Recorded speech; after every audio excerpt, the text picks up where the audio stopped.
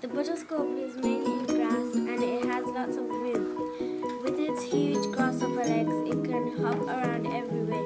It can fly, it can also fly around. The Butterscorp has a scorpion sting to keep other predators away from its nest. This amazing creature has a huge long proboscis to kill its prey. It is both scary and protective. It uses proboscis to protect itself from predators such as tiger flyer and scorpion moth. The Butterscorp's sting is both dark and deadly. If its sting touches you, your face will be swelled. Beware. I don't know if that worked.